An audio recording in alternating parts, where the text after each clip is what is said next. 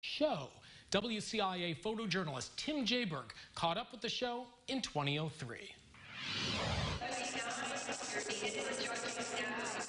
We got more than 200 cats here from all over the country. We have judges from all over the country. People can come and see any one of 31 different breeds I think we have entered. This is a ruddy Abyssinian.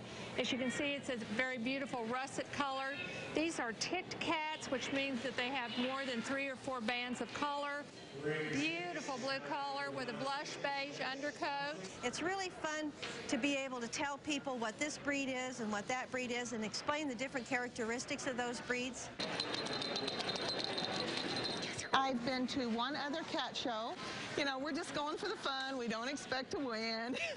But we were very, very pleased and surprised.